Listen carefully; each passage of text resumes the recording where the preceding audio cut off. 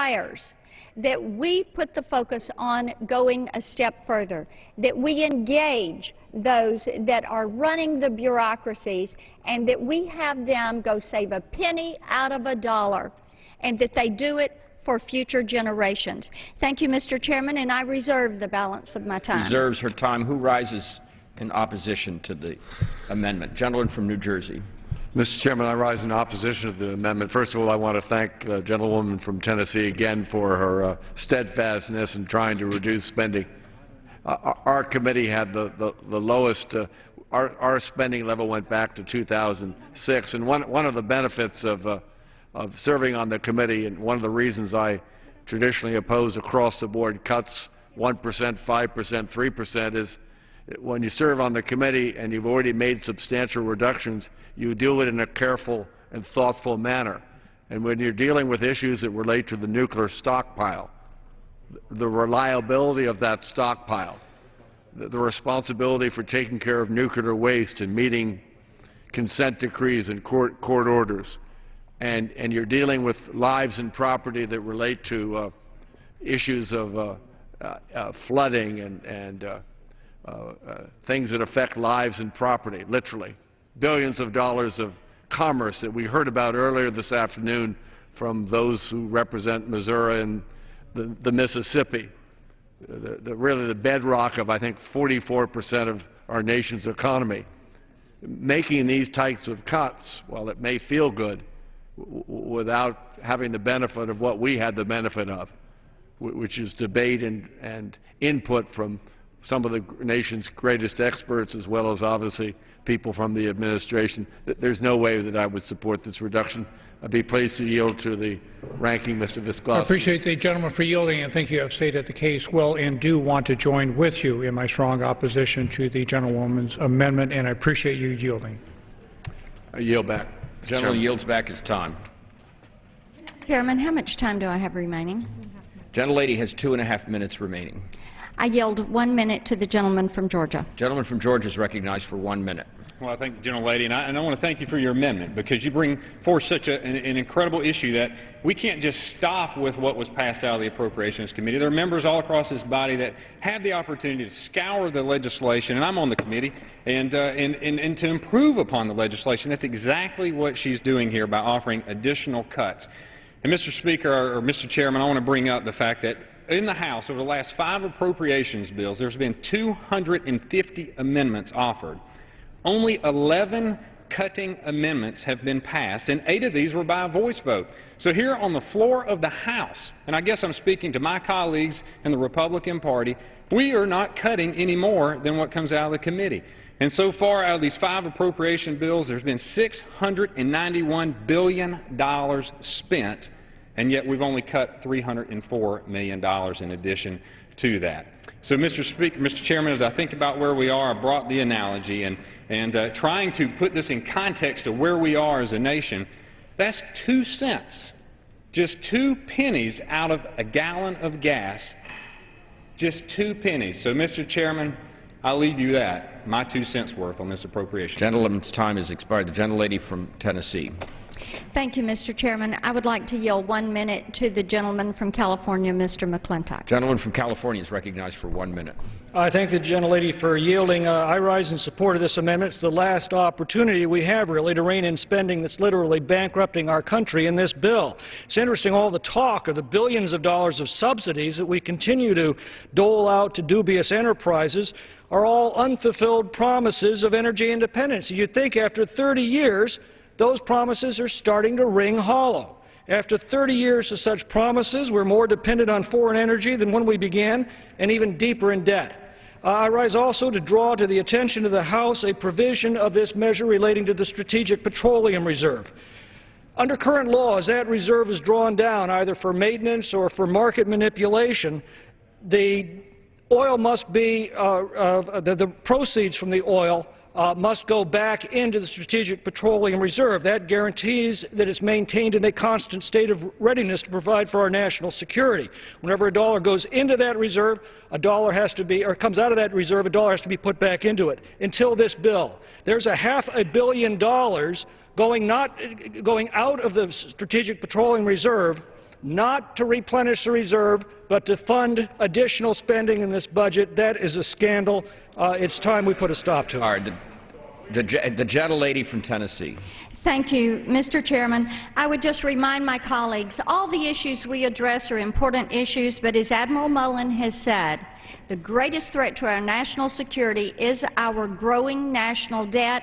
We're calling for another $306 million to be reduced from this bill. 10 conservative groups support this. Let's tighten our belts. Let's engage the bureaucracy. Let's put our country back on the path to fiscal health. Yield back. Gentlelady yields back the questions on the amendment offered by the gentlelady from Tennessee. Those in favor signify so by saying aye. Those opposed, no. In the opinion of the chair, the noes have it. Recorded vote, please. Pursuant to Clause 6 of Rule 18, further proceedings on the amendment offered by the gentlelady from Tennessee will be postponed. Gentleman from Maryland. Mr. Chairman, I have an amendment at the desk, amendment number 53. Clerk will designate the amendment. Amendment number 53, printed in the Congressional Record, offered by Mr. Harris of Maryland. Pursuant to the order of the House today, the gentleman from Maryland and a member opposed to the amendment each will control 5 minutes. The chair recognizes the gentleman from Maryland. Thank you, Mr. Chairman, and I will try to be brief because this amendment follows up on an amendment that was adopted by a voice vote by the committee on the whole just 2 days ago. This amendment is the second part of the amendment I offered on Monday of this week. That amendment reduced funding by $6 million from EERE, and that would be enough to cut the funding that this amendment limits, that would reduce funding for the international programs of EERE.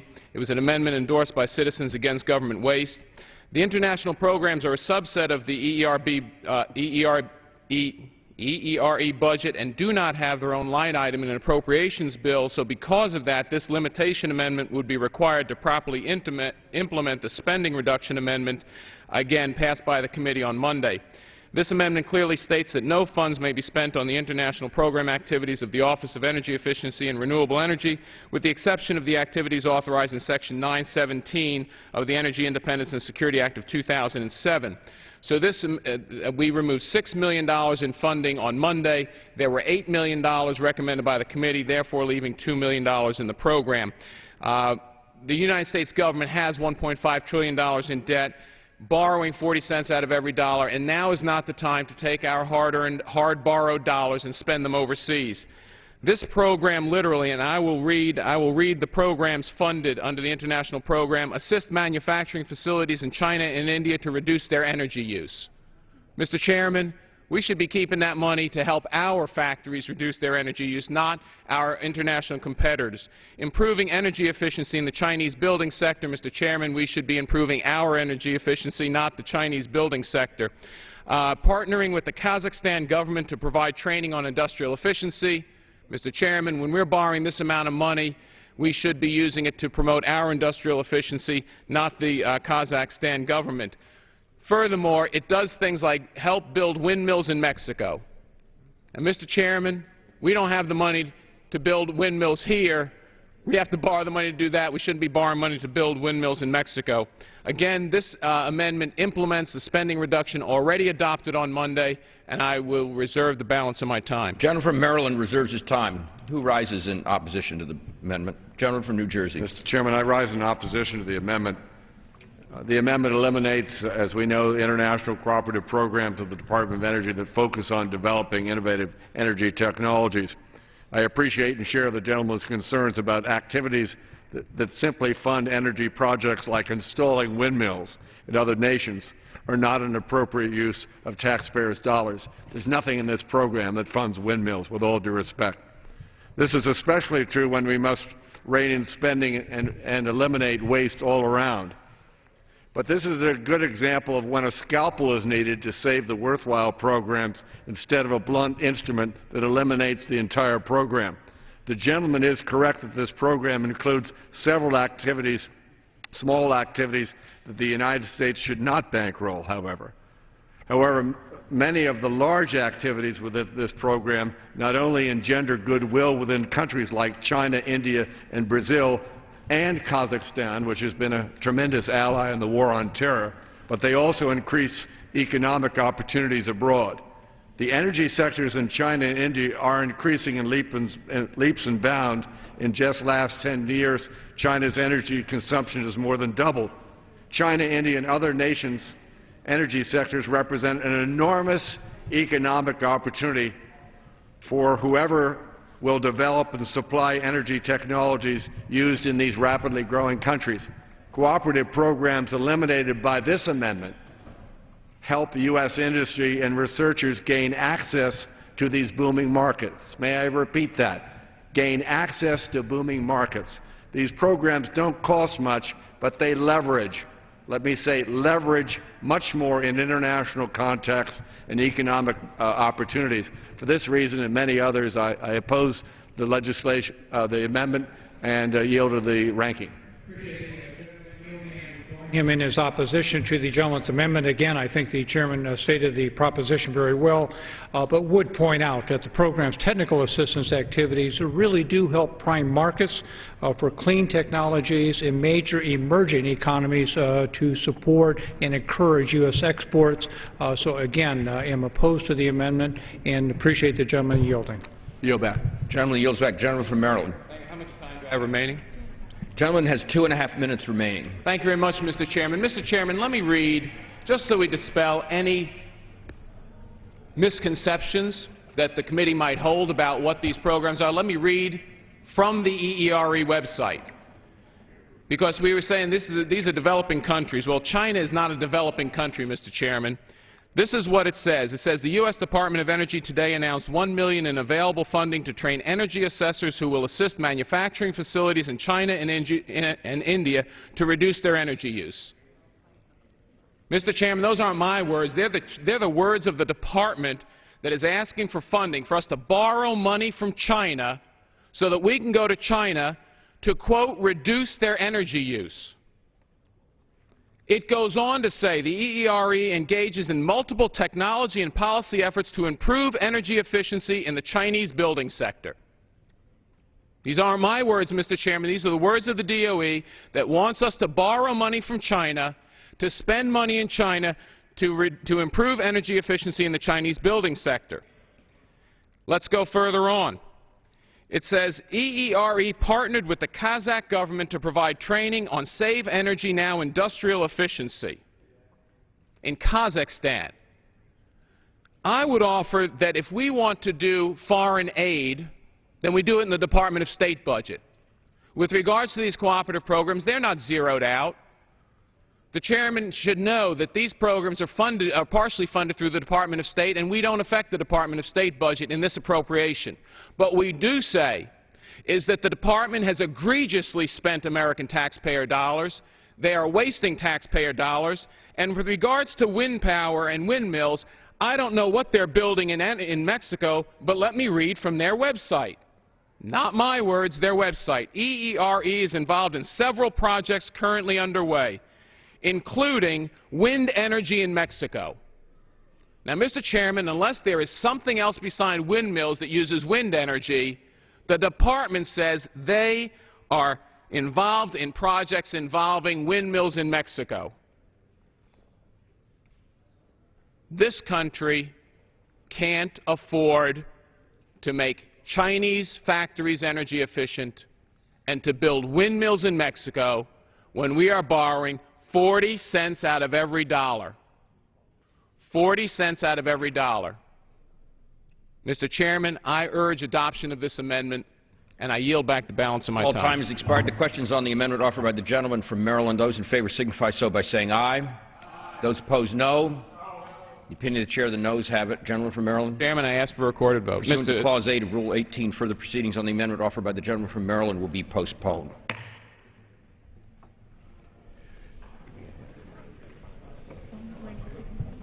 Gentleman from Ohio. Mr. Chairman, I move to strike the last word. Is the gentleman from Ohio the designee of the gentleman from New Jersey for purposes of offering an amendment? No. I'm here to purposes of colloquy. And he will yield to me, Mr. Chairman. Chair recognizes. I need to strike the last word. Gentleman from New Jersey moves to strike the last word. And I yield to the gentleman. Apologies for thank you, Mr. Chairman. miscue here. Thank you, Mr. Chairman. I rise for the purpose of asking the gentleman from New Jersey, the subcommittee chairman, to engage in a colloquy on the importance of solid oxide fuel cell technology and the need to maintain sufficient funding levels for research and development of this critical asset. Mr. Chairman, I first want to commend you on the fine bill. This bill, which I know was full of difficult choices and competing priorities, comes in more than 16% less than the administration's request, marking a clear commitment to fiscal discipline and restraint. I understand that within the Fossil Energy Research and Development account, the committee has appropriated $25 million for the research, development, and demonstration of solid oxide fuel cells. Is my understanding correct, Mr. Chairman? Will the gentleman yield? I yield to the gentleman from New Jersey. The gentleman from Ohio is correct. As the committee states in the report accompanying H.R. 2354, we believe solid oxide fuel cells systems have the potential to substantially increase the efficiency of clean coal power generation systems, to create new opportunities for the efficient use of natural gas, and to contribute significantly to the development of alternative fuel vehicles. Reclaiming my time, I appreciate the gentleman's kind words about the particular innovative technology. I believe that proper funding solid oxide fuel cell systems is an important step towards an all-of-the-above energy policy. The technology will help increase American energy capacity, reduce emissions, reduce our dependence on imported oil, and encourage the sustainable use of domestic hydrocarbons, including coal, oil, and natural gas, particularly newly discovered shale gas in the Marcellus and Utica formations located within my home state of Ohio. It is my understanding that the Department of Energy's Solid State Energy Conversion Alliance, or SECA, is a model example of a public-private partnership that creates jobs, promotes private investment, and enhances our energy security. It is also my understanding that preserving the current funding level is paramount in protecting over 700 existing SECA-related private sector jobs. Moreover, ensuring timely commercialization of this technology will provide the basis for broader domestic economic growth, potentially paving the way for creating thousands more high-tech, high-skilled American manufacturing jobs.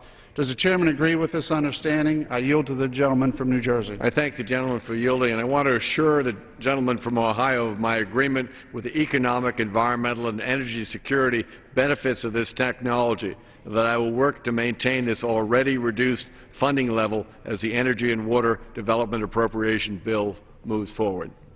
Reclaiming my time, I appreciate the gentleman's commitment to this technology and to working to ensure that this funding level, approximately 50% less than fiscal year 2011, is not needlessly reduced any further for the coming fiscal year.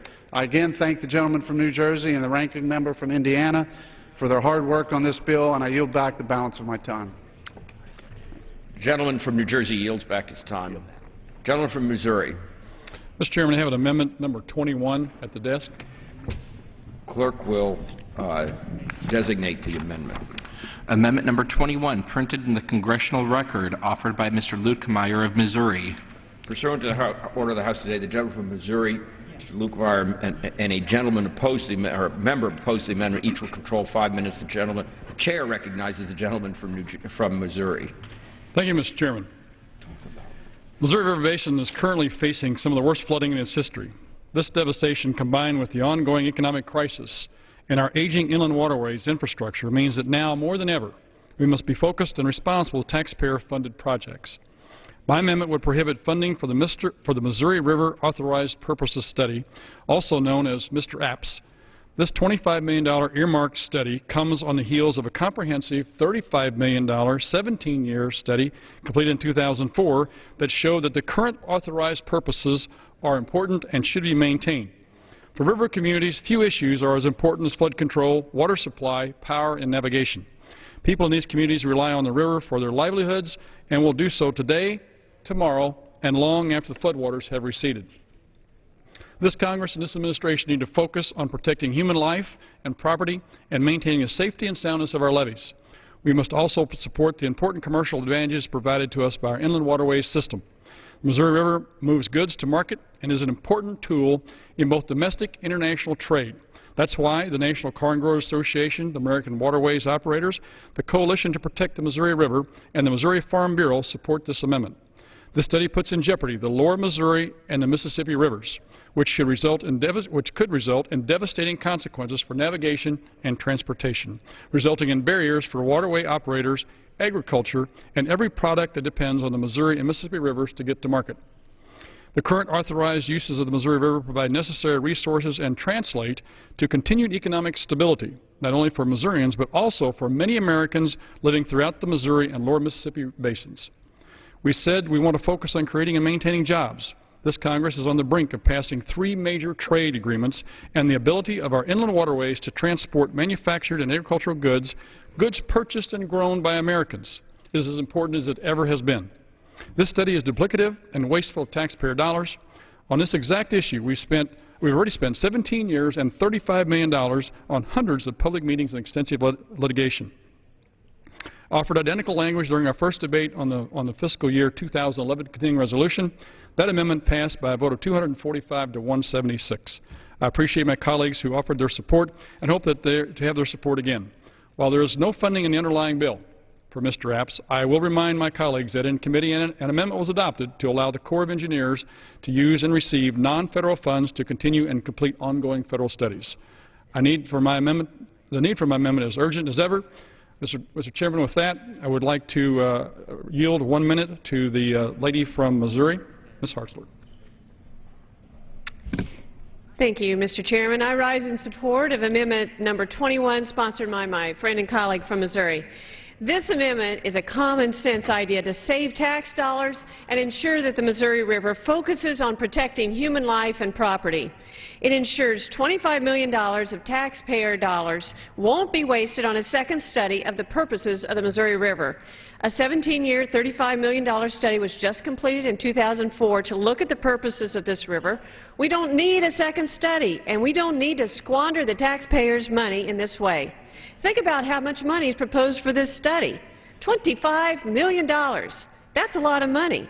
As a common-sense person from Missouri, I have to ask, how does government spend that much money on a study? $500,000 is a lot of money where I come from. How about $1 million or $2 million? Think what the average family could do with $1 or $2 million.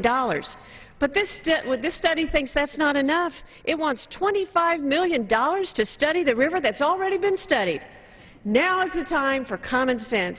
Now is the time for fiscal sanity. Now is the time to stop spending money we don't have on things we don't need. Thank you. Gentlelady's time has expired. Gentleman from Missouri. Mr. Chairman, I now yield 1 minute to the gentleman from Missouri, Mr. Aiken. Gentleman is recognized for 1 minute. Thank you, Mr. Chairman.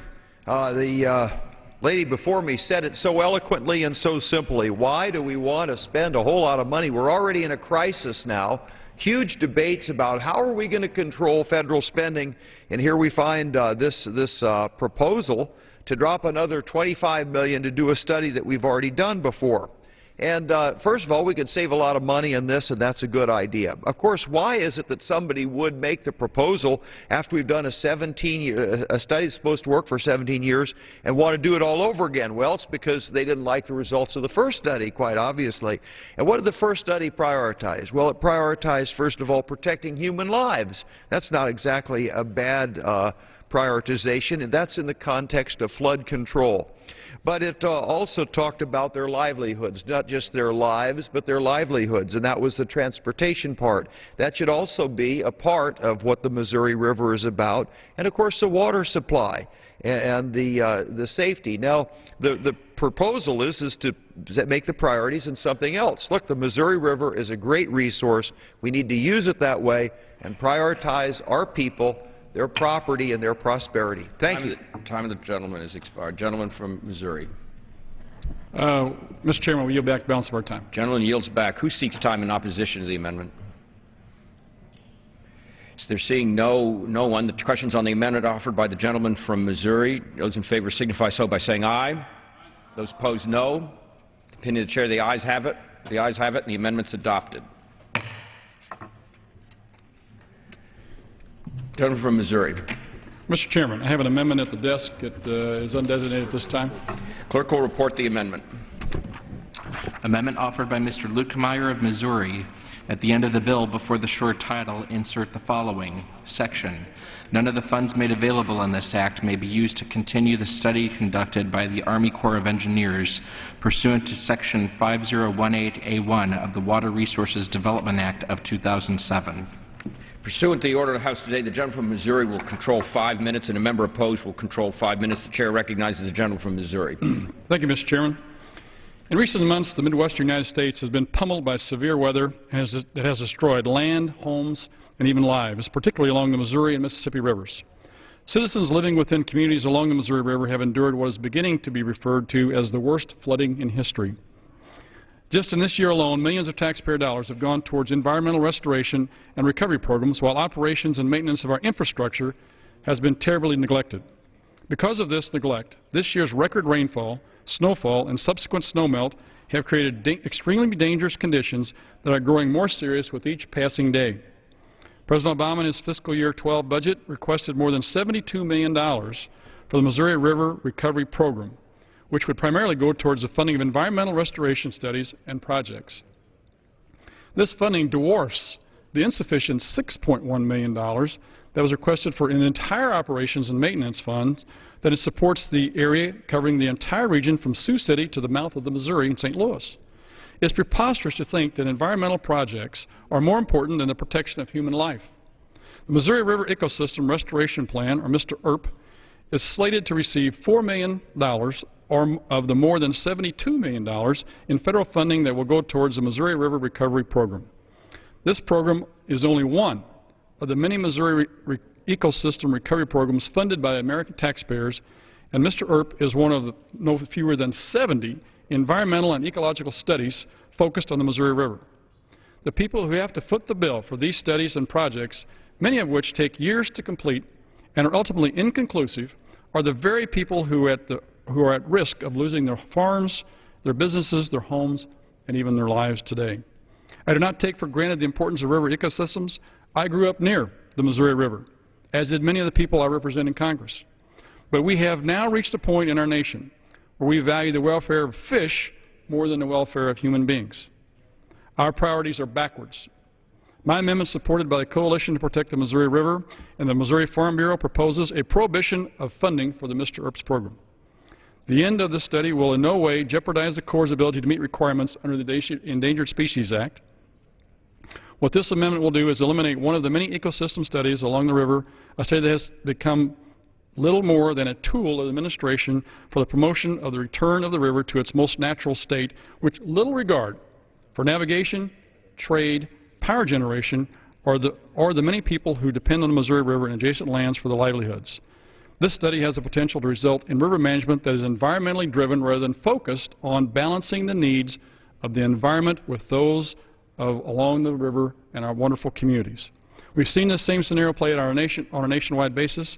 The result is increased unemployment, reduced trade, economic depression, and sometimes questionable environmental results.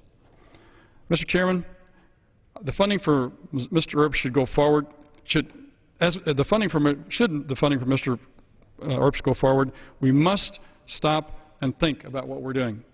I urge my colleagues to support this amendment, to support our nation's river communities, and with that I yield 1 minute to the gentlelady from Missouri, Ms. Hart. Gentlelady from Missouri is recognized for 1 minute. Thank you, Mr. Chairman. Thank you, Representative Lukenmeyer.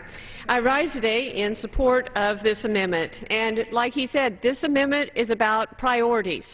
What is important, or better yet, who is important? I would contend that people are important. People along the Missouri River, people who are seeing their homes flooded and their livelihoods destroyed due to flooding. Crops, businesses, and homes are underwater as levees have been breached and overtops in parts of Missouri. Now is the time to refocus our attention on what matters as we manage the Missouri River. We need to protect people and property. The President's 2012 budget, as Representative Lukenmeyer said, requested $72 million to recover the river for 2 birds and 1 fish, but only $6.1 million for operations and maintenance on the levees from Sioux City to St. Louis.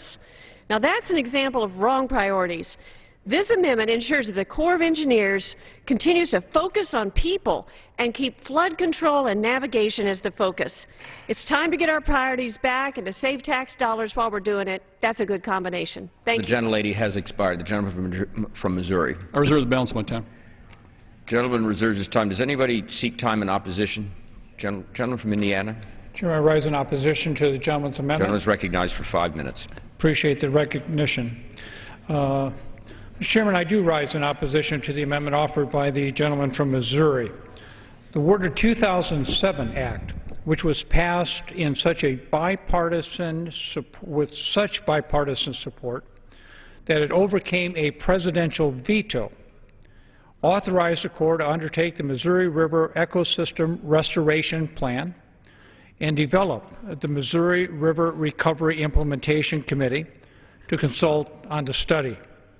This authority provided a venue for collaboration between the 70-member stakeholder group of tribes, states, affected groups, and federal agencies to develop a shared vision and comprehensive plan for the restoration of the Missouri River ecosystem. By prohibiting the Corps from expending any fiscal year 2012 funding on the study, this amendment will result in a scheduled delay of the study, potentially additional startup expenses and schedule impacts, and potential erosion of trust and a delicate partnership in this basin. There also could be legal implications associated with the National Environmental Policy Act if funding was prohibited for this study in the longer term. A one-year prohibition would not allow work described above to be done and could push the entire schedule of the report out. I also do believe that it places the Army Corps in jeopardy of not being in compliance with the Act, which could also adversely affect their operation of the dams on the waterways. In the long term, the study represents the required programmatic NEPA coverage for the Missouri River Fish and Wildlife Recovery Project and 13 federal agencies, 8 states, and 15 tribes have formally agreed to cooperate with the agency under the Act. The fact that this was authorized in 2007 in an overwhelming fashion, that you have had this collaboration, and that there are risks involved in adopting the gentleman's amendment, I would urge my colleagues to oppose his amendment, and I would reserve the balance of my time. Gentleman reserves his time. Gentleman from Missouri. Mr. Chairman, can I encourage how much time I have left? 30 seconds. Thank you, Mr. Chairman. Very quickly. I think I understood the gentleman to say that this would affect some of the Corps' operations. This will in no way affect the Corps' operations whatsoever. This is a study that does nothing more than dictate how some things should be done after the study is over with. And in Missouri, our experience with these kind of studies is such that we always come out on the short end. We have farmers and businesses and communities along the river right now who have been dramatically impacted by previous studies which have protected fish and birds over the welfare of our citizens, our communities, and our businesses. With that, I yield back. Thank you, Mr. Chairman. Gentleman's time has expired. The gentleman from Indiana. Chairman, I would suggest that my colleague's relief stands with the authorizing committees. We have a law in place since 2007. Perhaps he might want it amended through the authorization process. At this point in time, I think it is unwise policy to slow the study down and would ask my colleagues to oppose the amendment. Gentleman yields back his time. All time having expired, the questions on the amendment offered by the gentleman from Missouri. All those in favor signify so by saying aye. Those opposed, no. The opinion of the chair, the ayes have it. The ayes have it, and the amendment is adopted.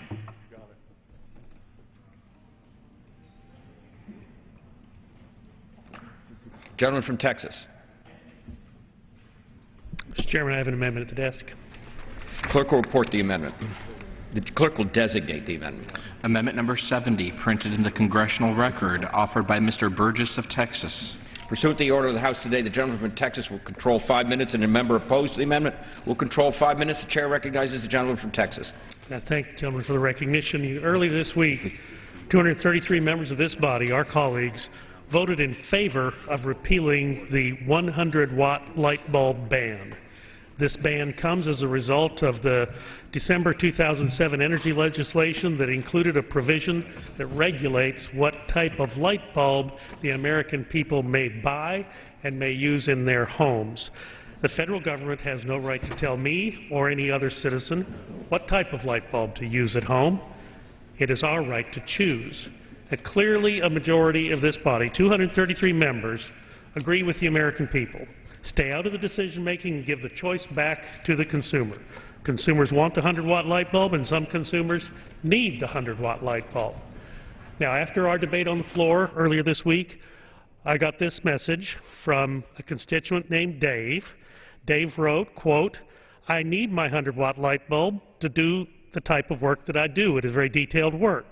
I need to see my work with a 100-watt light bulb, and sometimes I use a 200-watt light bulb. It is necessary. I cannot do my work with less wattage because I have to strain my eyes to do my work, and that causes me headaches, and then I'm unable to work." Those types of light bulbs, 100-watt light bulbs, are like having sunshine at your home and at your workbench. LEDs do not suffice. Neons don't work, nor any other type of new tech bulbs that are so-called energy savers. And I don't want to have to purchase those lights that have mercury in them. Nobody should have the right to dictate what type of lights we choose to buy and use in our homes. I cannot read the very fine, small print of some of the product labels using those weak light bulbs. Stop that ban on those light bulbs that will serve us, light bulbs that will serve us well with proper light for working on very detailed projects and reading product labels that have very small print. End of the quote from Dave. And Dave should have the right to choose what sort of light bulb he uses when doing his work at home. Now look, I work in a federal building. I understand the federal government gets to tell me what type of light under which I must work in that federal building. But when I go home at night to read my Denton Record Chronicle, I should be able to choose what type of light I use for that illumination. In 2010, the last major GE factory that manufactured the incandescent light bulb closed its doors as a result of the reckless 2007 legislation, and as a direct result, 200 people lost their jobs. This wasn't the only plant to close as a result of that 2007 legislation. These policies kill jobs. It's the clearest example of how real consequences affect real people with this reckless legislation. These jobs are being sent overseas. General Electric has said that the new lights cost about 50% more to make in the U.S. than in China. The over-regulating government policies have to stop. It would not only be better for the environment and our pocketbooks, but it would bring those jobs back to America. My amendment at the desk would give Dave his choice of light and would allow every other American to choose, yes, choose what light bulb they want to use when they're in the comfort of their own home. I'm going to yield to the gentleman from New Jersey. New Jersey. Mr. Chairman, I'd like to support the gentleman from Texas's amendment. Pleased to do so. Yield back to you. And I'll reserve the balance of my time. Does anyone seek opposition to the amendment? Gentleman from Indiana. Chairman, I rise in opposition to the gentleman's recognized for 5 minutes. As the gentleman pointed out, we had this debate earlier this week on the House floor. I would point out that the performance standards for light bulbs were established in an act in 2007. It's the law of the land. At that time, the bill enjoyed strong bipartisan support, with 95 House Republicans voting for final passage, and the bill being signed into law by President George Bush. As far as I am aware, the issues that inspired this standard have not changed, and if anything, have gotten worse. Families continue to struggle every day to meet rising energy bills, and there are real savings to be had by moving to more efficient illumination. It is estimated that efficient lighting will save the average American family around $100 every year. Further, while claiming that the incandescent bulb is dead makes for a good soundbite, it doesn't reflect reality. As a result of the 2007 law, manufacturers are already making a variety of new energy-saving bulbs for homes, including more efficient incandescent bulbs. These bulbs look, light, and turn on like those we have used for decades, but are 28 to 33% more efficient. What we're talking about here is a standard, not the definition of a discrete bulb. This progress has been made because of the standard and goals that were set in that bill. I do not think it is time to turn the clock back. I do think we ought to enjoy these energy savings, and I am opposed to the gentleman's amendment and would reserve the balance of my time. Gentleman reserves his time. Gentleman from Texas. The fact is, the United States Congress, the federal government, should not pick winners and losers.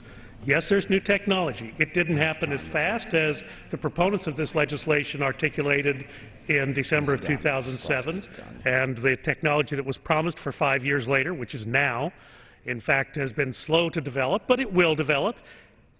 And then let them meet in the marketplace. Let the consumer decide. Let the consumer pick the winners and losers in this argument, not the United States Congress, not the federal government. We had no business restricting the sale of the 100-watt light bulb. We have no business restricting what light people should use in their homes.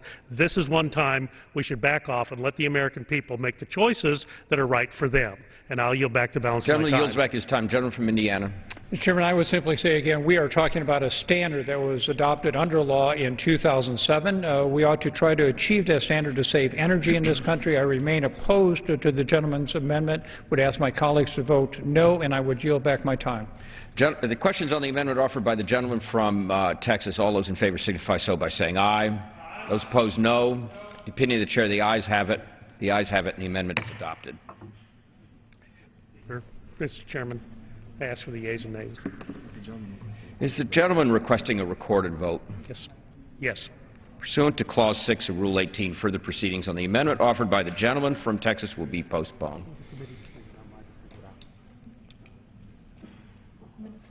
Gentleman from Minnesota. Mr. Chairman, I have an amendment at the desk. Clerk will designate the amendment. Amendment number 80, printed in the Congressional Record, offered by Mr. Kravac of Minnesota. Pursuant to the order of the House today, the gentleman from Minnesota will control 5 minutes, and a member of Congress opposed to the amendment will control 5 minutes. The chair recognizes the gentleman from Minnesota. Thank you, Mr. Chairman, and good evening.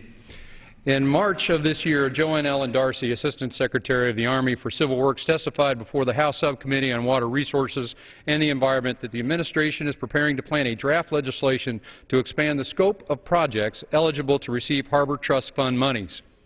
In the hearing, the Assistant Secretary Darcy alluded to the administration's interest in using Harbor Trust Fund monies for port security, among other things.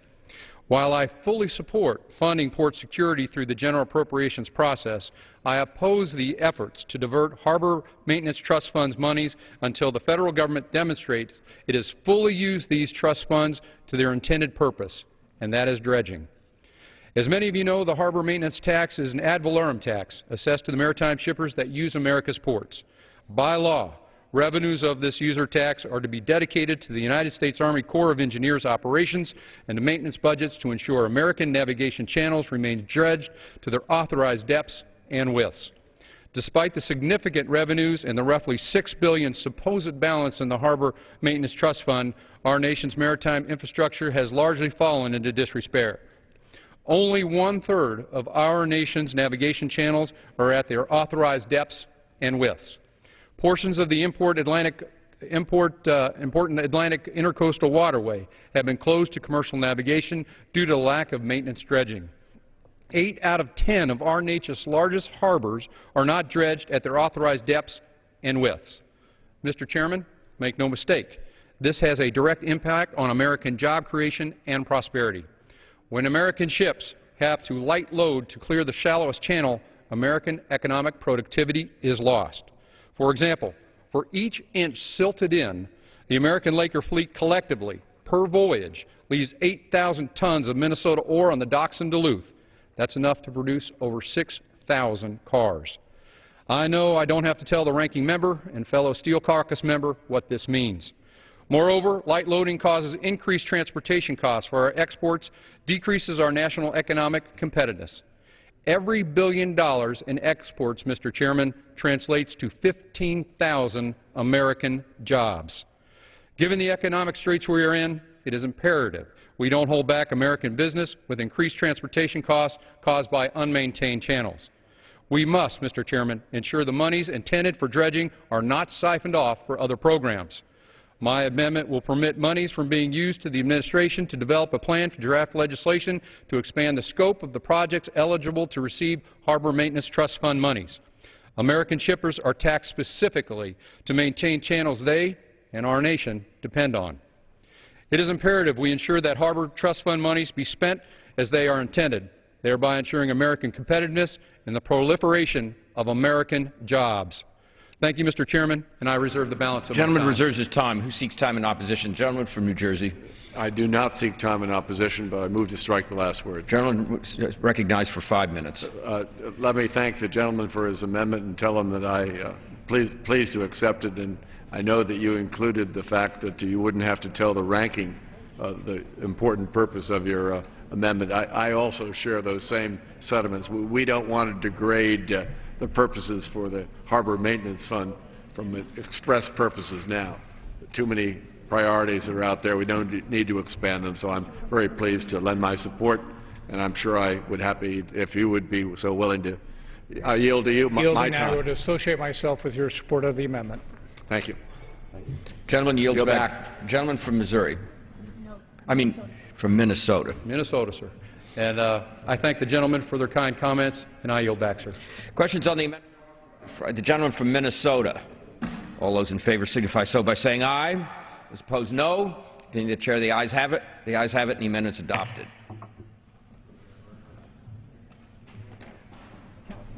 Gentleman from California. I have an amendment at the desk.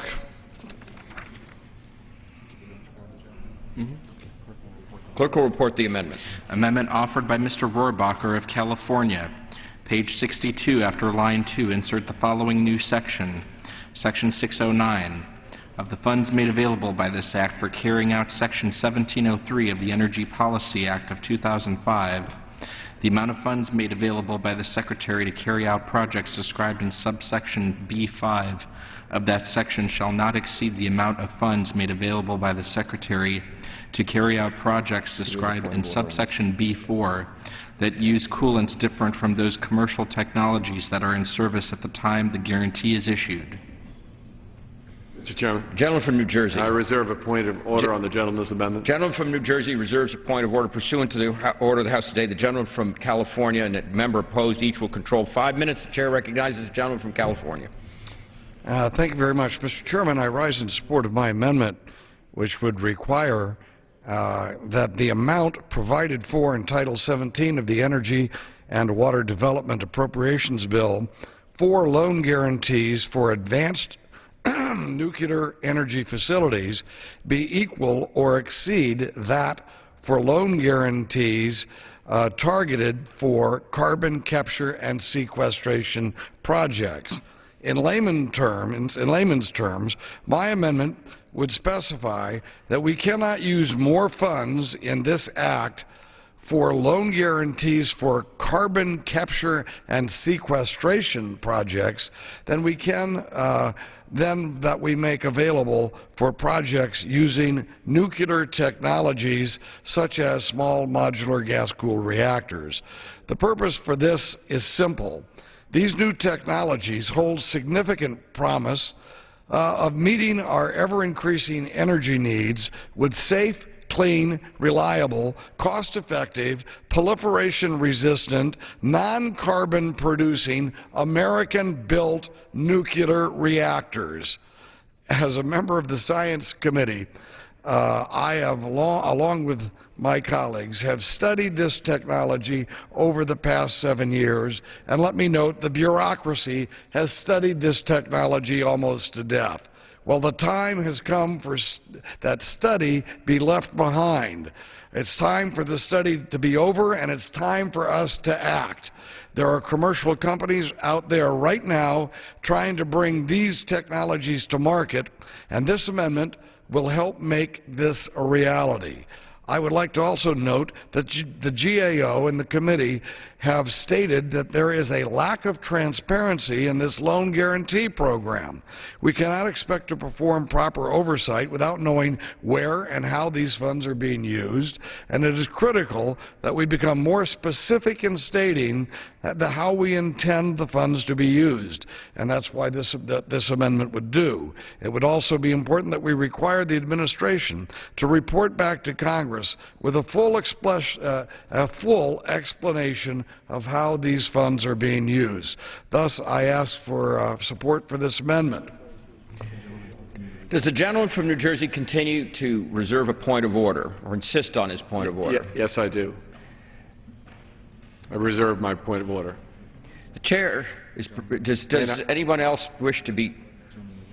The gentleman reserves his point of order. Who seeks time in opposition? I rise in opposition, Mr. The gentleman is recognized for 5 minutes. I rise in opposition to the gentleman's amendment, but may I say I've always found him to be very thoughtful and considerate, and I know that he's extremely knowledgeable about this and is committed for us to the whole issue of taking a look at these types of loan guarantees. When we put together our bill, we had several guiding principles, and chief among them was to get the federal government out of the private sector's way. You should understand that. The loan guarantee program is at the heart of that debate, and our bill begins to ramp down this temporary program while including funding to help new technologies so that the private sector can take them over. Your amendment, however, appears to dictate which technologies should receive funding through this program and which should not. Mr. Chairman, responsible private sector entities have sunken literally hundreds of millions of dollars into their applications, and this amendment would, I think, potentially cut off those applicants despite their investments in good faith efforts. And even more importantly, however, the amendment would determine which technologies win and which would lose. I don't think in our committee or in this Congress we should be determining the winners and losers.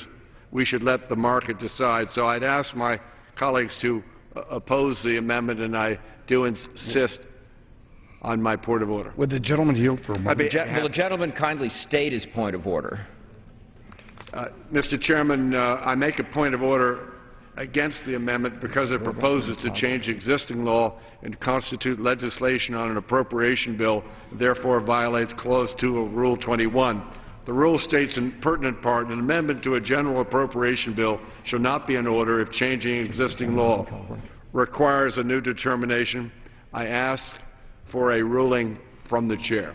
Does any member wish to be heard on the point of order? Gentleman from California. I believe that it is Congress's job to make decisions.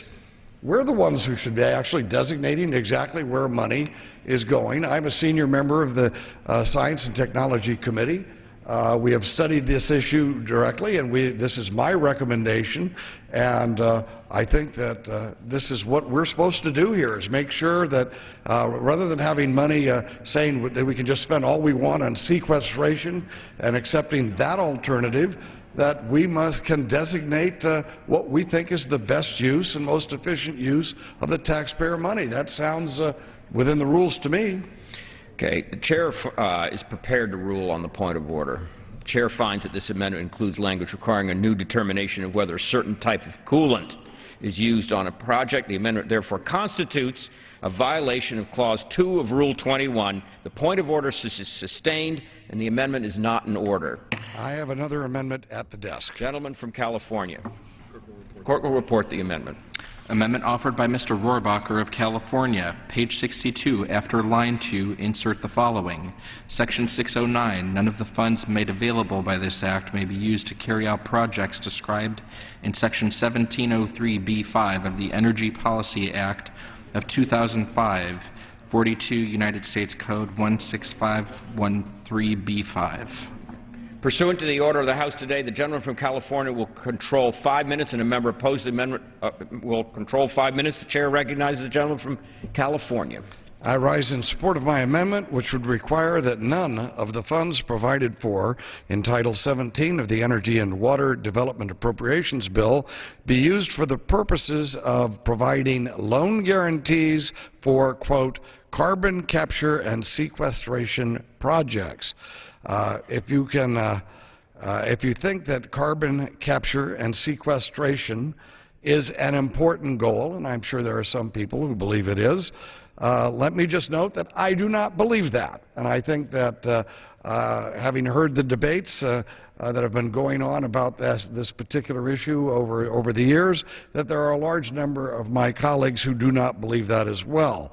Well, if you do not believe in carbon sequestration and capture as an important goal, then I would suggest that the best equation, if you really believe that we must sequester carbon and that that's an important goal, then let me suggest this, and that's what my amendment is. It's better to leave the oil and coal in the ground if that's what you really want to do, is capture this carbon and sequester the carbon and capture it. By promoting, and I would suggest the best way to do that is promoting new nuclear technologies, such as the new inherently safe, small, modular nuclear reactors, especially those that do not use water as a coolant. We can provide all the clean, safe electricity that we need. And I would hope that any funds that the Secretary might have in terms of his opinion determined to use in carbon capture and sequestration, instead that the Secretary will use that limited amount of money that he's got available to him on a positive program that will permit us an alternative to oil and gas. I personally, however, do not believe that oil and gas necessarily and the capture of carbon sequestration is an important goal, but if you do, you should be supporting, instead of basically using that as an expensive tool that will hurt the economy, we should be using the funds that are available instead to promote this positive alternative of nuclear energy, especially the high-temperature gas-cooled reactor, and I reserve the balance of my time. Gentleman reserves his time. Who takes time in opposition? Gentleman from New Jersey? Yeah, Mr. Chairman, I rise in opposition to Gentleman's recognized. Gentleman's amendment, and of course, as I said earlier, respectfully, I still think his amendment, this amendment, as with the previous one, is an issue of that we're determining winners and losers, and my belief is that the market should decide. And let me say the committee is strongly supportive of the whole issue and development of small modular nuclear reactors, and it's amazing how much interest there is out there. Yes. I mean, and some incredible ingenuity that's going into it. The people that have passed through my doors. We do have support for nuclear loan guarantees. I think $11 billion in unused funds and $6 billion for fossil fuels. So we have money available for the development of these types of technologies, which I think hopefully you'll find to be reassuring. But for the reasons I said earlier, without repeating myself again, I oppose your amendment at this time. The gentleman reserve his time. I reserve my time. Gentleman from California. And how much time do I have? 2.5 minutes. Yes. Well, let me just suggest that, again, we should be taking responsibility, especially when we see something as important to the American people as the issue of energy and how we are going to, and especially clean energy, of how we are going to make sure that it's supplied to the people of the United States, using, just specifically designating that these funds won't be used for sequestration and carbon capture. I mean, that seems to me that that's what we should do, and we should determine whether or not we believe this is an appropriate use of government funds. I suggest that it is not, especially when we have alternatives that are available to us, like these new technologies in the nuclear field that can give us what we need in terms of not producing carbon and making sure that you don't even need sequestration then. Well, if you have those alternatives, well, then we shouldn't be spending the money on this other approach, on the carbon sequestration, capture and sequestration approach. That makes sense to me. We need, as members of Congress, to set these type of parameters on the spending of our limited dollars in a way that will have the most positive impact. And capturing the carbon capture and sequestration concept is not the best way to spend our money when we have these other alternatives. And I reserve the balance of my time. Gentleman reserves his time. The gentleman from New Jersey. Gentleman Jersey yields back. The gentleman from California. And I yield back the balance. Gentleman yields back. The questions on the amendment offered by the gentleman from California. Those in favor signify so by saying aye. Those opposed, no. Opinion of the chair, the noes have it. And on that, I request a recorded Pursuant vote. to Clause 6 of Rule 18, for the proceedings on the amendment offered by the gentleman from California will be postponed. Mr. Chairman, or Mr. Speaker, I have an amendment at the desk. Report the amendment. Amendment offered by Mr. Roybacher of California, page 62, after line 2, insert the following. Section 609, not less than 10% of the funds made available by this Act for carrying out Section 1703 of the Energy Policy Act of 2005, 42 U.S.C. 16513, shall be available for carrying out projects described in subsection B4 of such section that use coolants different from those commercial technologies that are in service at the time the guarantee is issued. Pursuant to the order of the House today, the gentleman from California. Mr. Chairman, I reserve a point of order.